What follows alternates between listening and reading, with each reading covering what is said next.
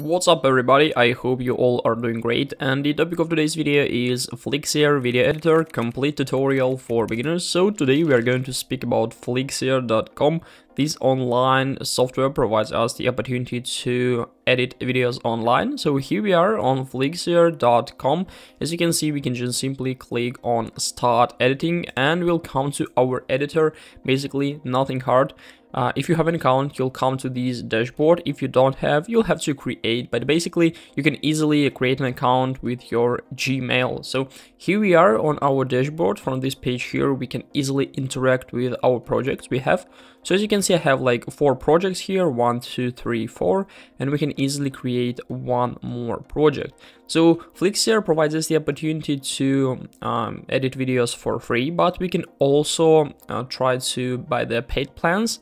But basically, let's try to find how does it look like as a for free version, and in the end of this video, we are going to discover the paid plan. So if you click on create project right up here, we'll come to this page where we need to choose the format, basically horizontal, like 4:5, squared, and vertical. It depends on video you're going to create. As for me, I'm going to use like horizontal format, and the project name, let it be like project 1, doesn't matter.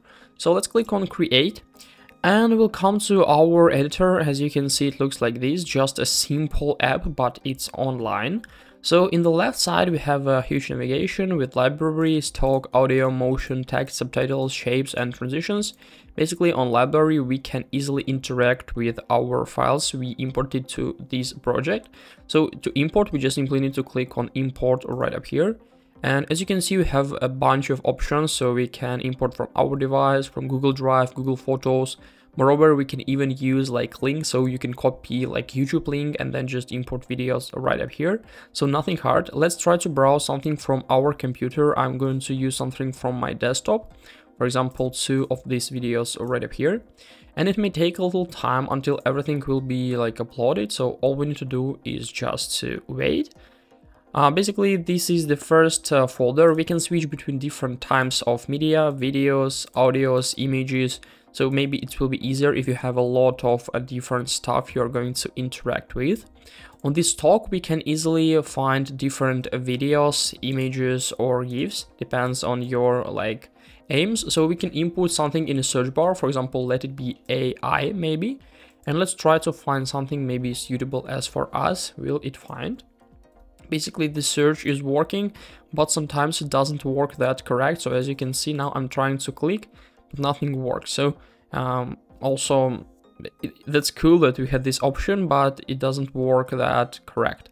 On the audio, we can find a huge amount of different music and sound effects. Also, we can switch between music, sound effects.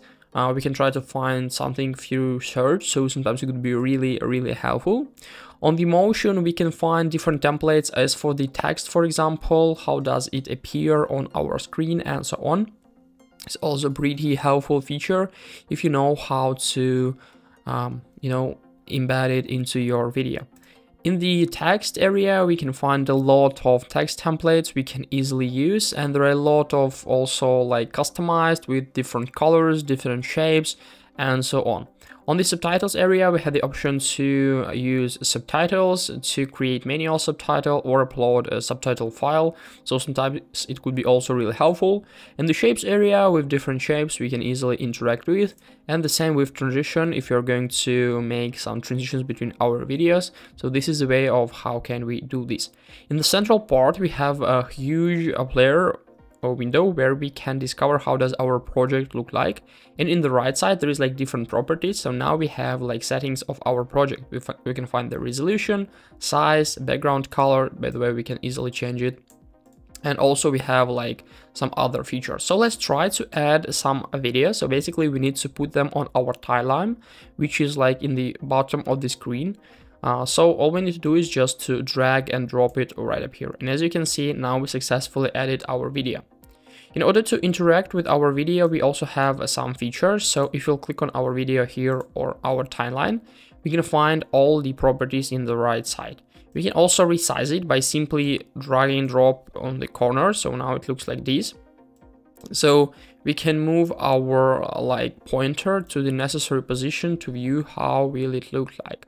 So what I'm going to do is that I'm going firstly to zoom out our timeline to view, to maybe to crop the video. So all we need to do is just to drag and drop it with our like through the corner. So this is the way.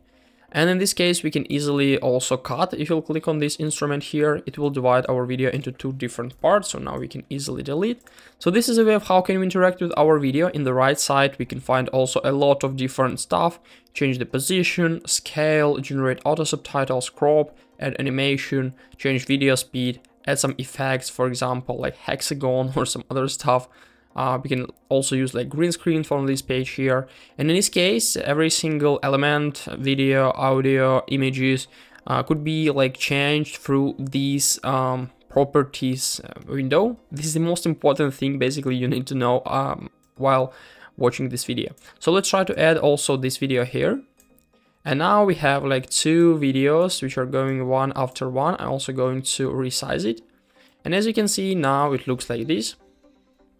Yeah, so I want to add a transition, so I'm going to use going to transition area, I'm going to use blur, and I'm going to drag and drop it right up here. So now let's try to view how will it look like. So basically it doesn't look as I wanted to show you. So let's try to undo our action here in the left top corner.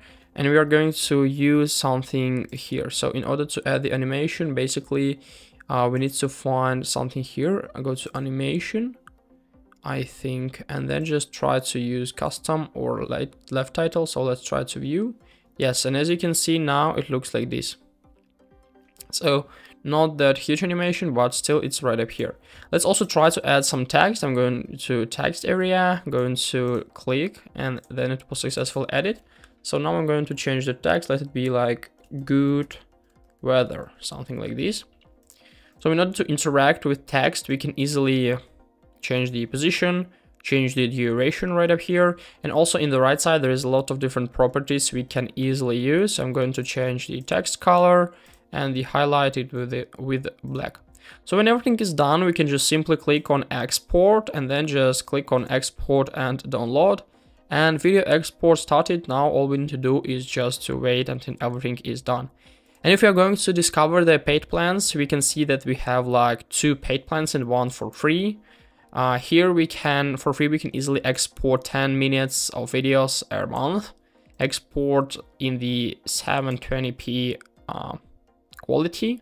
Also we have like 2 GB of cloud storage and unlimited collaborators. And for the pro, limits are much higher. So this is a way of how can we use Flixier.com online video editor. Hope this video helped you out. Please leave a like, comment and subscribe. I wish you a very good day. Goodbye.